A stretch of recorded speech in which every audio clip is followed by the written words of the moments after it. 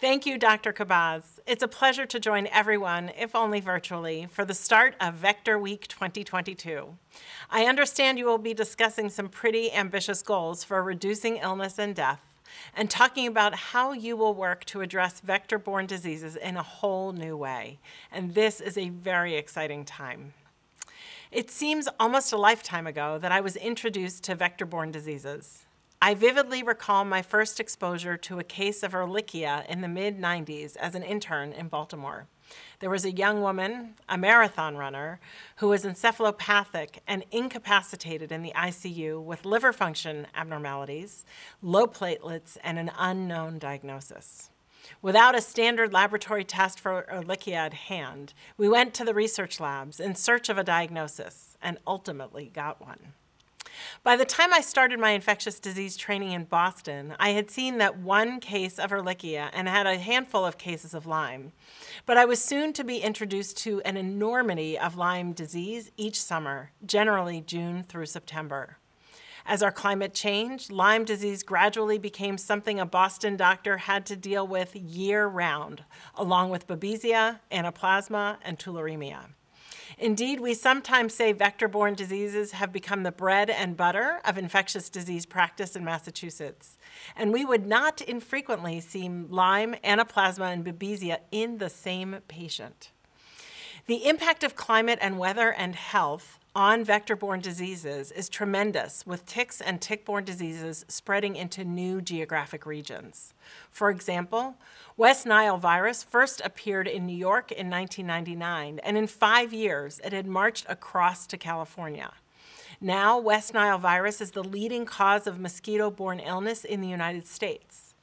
In 2021, the West Nile virus outbreak in Maricopa County, Arizona, was the largest local outbreak since the virus was first detected in 1999.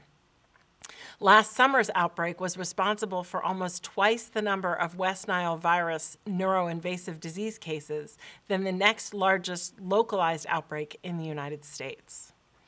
In 2019, Nebraska state health officials identified established populations of the black-legged tick in several counties.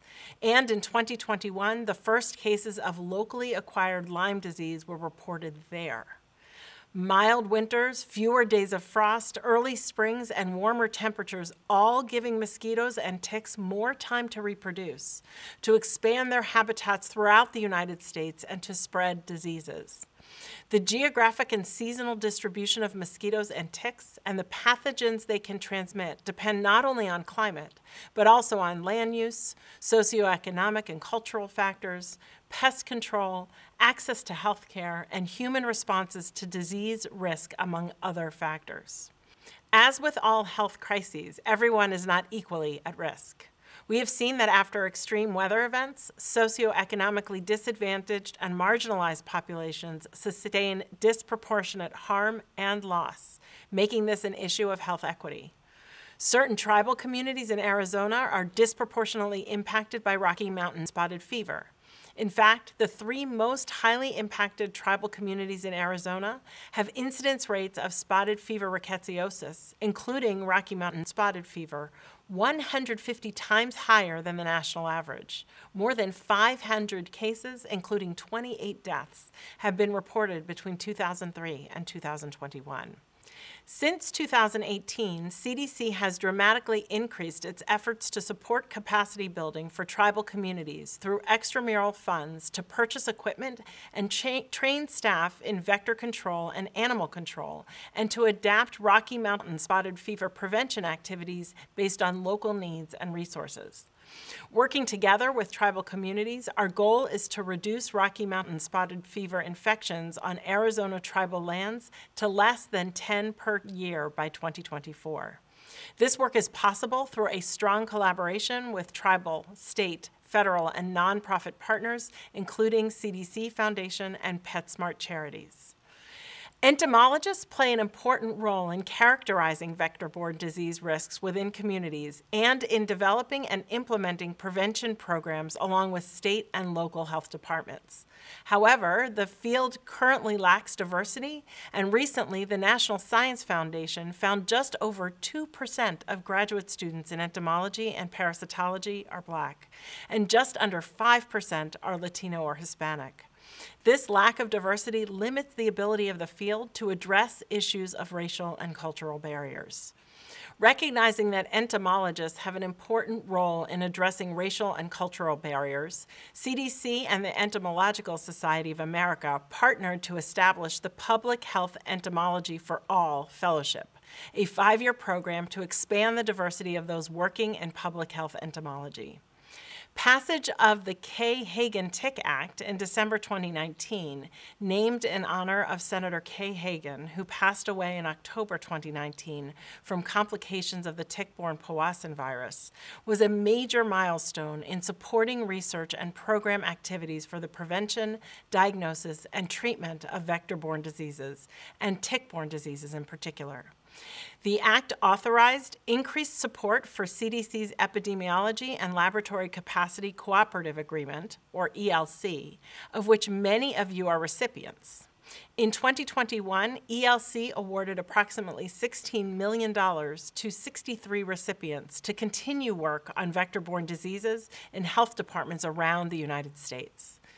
The Act provided ongoing support for the university-based Vector-Borne Disease Centers of Excellence program, originally established in 2017 with Zika supplemental funding.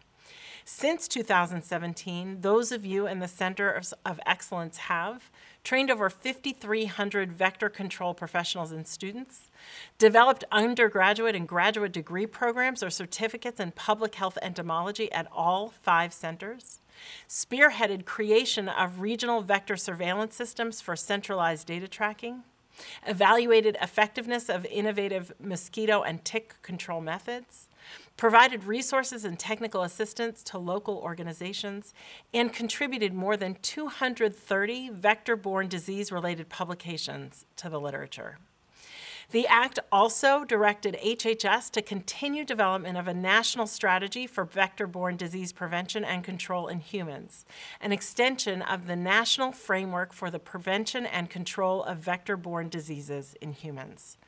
Development of the original framework was led by CDC in collaboration with Departments of Defense and of the Interior, USDA, and the Environmental Protection Agency.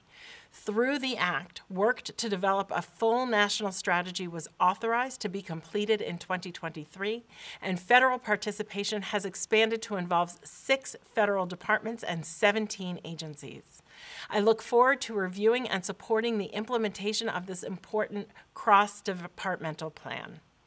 I'm excited to be learning about vector-borne disease advances on the horizon. Until just last year, no vaccines were available to prevent vector-borne diseases in the United States.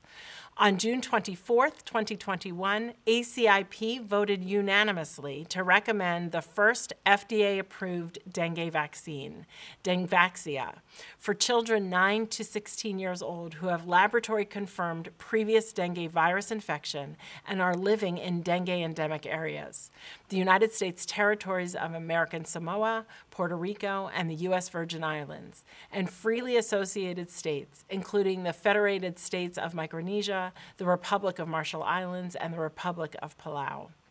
Dengvaxia works against all 4 types of dengue virus and protects people from hospitalizations and severe dengue. Our Division of Vector-Borne Diseases is currently working hand in hand with the Puerto Rico Department of Health to develop and implement a dengue vaccine program projected to prevent thousands of dengue-related pediatric hospitalizations. A second dengue vaccine candidate, originally developed by staff in the Division of Vector-Borne Diseases, is in phase 3 clinical trials. And in the coming years, several additional arboviral disease vaccine candidates in various stages of development may offer us a greater opportunity to decrease morbidity and mortality from diseases including Lyme, dengue, West Nile, chikungunya, and Zika. An estimated 476,000 people are diagnosed with and treated for Lyme disease in the United States each year. A new vaccine against Lyme disease is being evaluated for those ages 5 and up and is now undergoing phase 2 clinical trials in Europe and the United States, with availability projected for 2025. To prepare for this new vaccine, CDC is conducting research on disease burden, vaccine acceptability, and public health and economic impact. This Lyme disease vaccine is especially important as we see Lyme disease diagnoses in new geographic areas. Just as new vaccines offer us hope for controlling vector-borne diseases, so do advances in mosquito control. More than 75 years ago, CDC was established as the agency for malaria control in war areas, created to keep the southeastern states malaria-free during World War II. Mosquitoes are still a scourge across the nation, but now new non-insecticide sterile insect techniques, such as mosquitoes with Wolbachia, genetically modified mosquitoes, and irradiated mosquitoes, use promising new technologies for our mosquito-borne disease prevention and control toolbox.